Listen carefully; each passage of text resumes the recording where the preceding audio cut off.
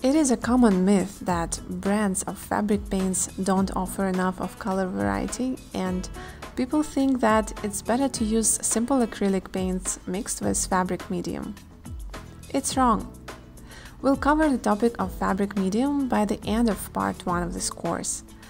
But for now, I'll repeat again that a limited variety of fabric colors is a myth. These days, the color palette is so diverse that one can find anything starting from primary and pastel shades till neon and glow-in-the-dark series. The only difference lies in the names of colors. For example, instead of the name Taylor Green, in the color range of fabric paints, you'll find emerald or forest green. There is also magenta, yellow ochre, cerulean blue, and many more. I hope now you understand the vista of color possibilities with textile paints.